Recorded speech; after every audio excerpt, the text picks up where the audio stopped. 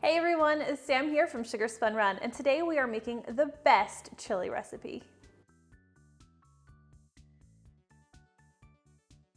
I know that most of my recipes are sweet recipes, but this chili recipe is possibly one of the ones I am most proud of on my whole blog. This recipe has won dozens of cook-offs. It's received tons of rave reviews. I am so happy with this recipe and so excited to be sharing it with you today. Now, the first thing that you're going to need is one of the ingredients that I think really helps set this chili apart from every other one out there, and that is bacon. You're going to need 5 strips of bacon, and you want to go ahead and cut these up into small bite-sized pieces. What we're going to do is we're going to add this to a large pot or a Dutch oven. We're going to turn our heat to medium and cook the bacon until it's nice and crisp. Once your bacon is nice and crisp, we're going to transfer that to a paper towel lined plate. We're just going to take it out of the pot and we're going to set it aside for now. Now you're going to have some bacon grease left in your pot and you don't want to drain that. At least you don't want to drain all of it. You want to leave behind about 1.5 tablespoons of grease because cooking our chili in that bacon grease also helps give it that great flavor. Now you're going to keep your heat on medium and we're going to add 1 large diced yellow onion and 1 diced red pepper. Cook your pepper and onions until they're nice and softened. It's going to take about 3 to 5 minutes. Once your veggies are nice and soft, we're going to add a tablespoon of minced garlic, and you're just going to cook this until it's nice and fragrant. That'll only take about 30 seconds. Once you can smell that garlic cooking, we're going to add our ground beef. You'll need a pound of ground beef, and we're going to cook this, breaking it apart with our spatula as it cooks.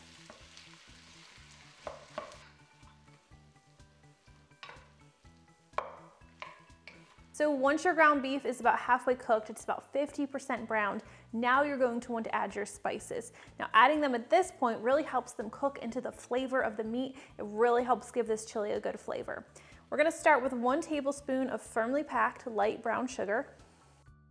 And we're going to be adding a tablespoon each of chili powder and ancho chili powder. I really like the subtly sweet, smoky flavor that ancho chili powder adds, but if you don't have it on hand, you can just sub that out for regular chili powder. We're also adding 1.5 teaspoons of smoked paprika, a teaspoon of cumin, a teaspoon of onion powder, 3/4 teaspoon of ground black pepper, a 1/2 teaspoon of salt, and just a pinch of cayenne pepper. I'm just gonna use an 1/8 teaspoon. Now stir everything together, get these spices nicely distributed in with that ground beef as it continues to cook and brown. Once your ground beef is cooked through, now we can add the rest of our ingredients. You need 1 1/4 cups of beef broth, and a 15-ounce can each of dark red kidney beans and black beans. You just wanna drain these really well and lightly rinse them before adding to your chili. We're also adding a 14.5-ounce can of fire-roasted diced tomatoes, and you do not need to drain these. A 1/4 cup of tomato paste, a 7-ounce can of fire-roasted diced green chilies, and a tablespoon of Worcestershire sauce. We're also going to add back in that cooked bacon from earlier, and we're just gonna stir everything together and bring it to a nice boil. Now stir the chili frequently while you're cooking it, and once it comes to a boil, you're going to want to let it boil for about 1 to 2 minutes, and then we can go ahead and reduce the heat and bring it to a simmer. You'll simmer this chili for about 30 minutes. You can leave it uncovered, and you're going to want to make sure you stir it occasionally. This 30-minute simmering period is where your flavor's really going to develop, so don't skip this. Okay, chili is done simmering. The house smells amazing. I'm hungry, so let's go ahead and dig in.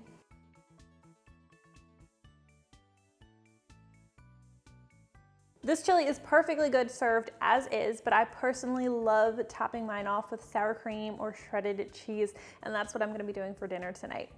I hope you guys enjoyed this award-winning, multiple cook-off winning chili recipe, and if you try it out, please let me know what you think. I love hearing from you. Thank you guys so much for watching, and I will see you next time.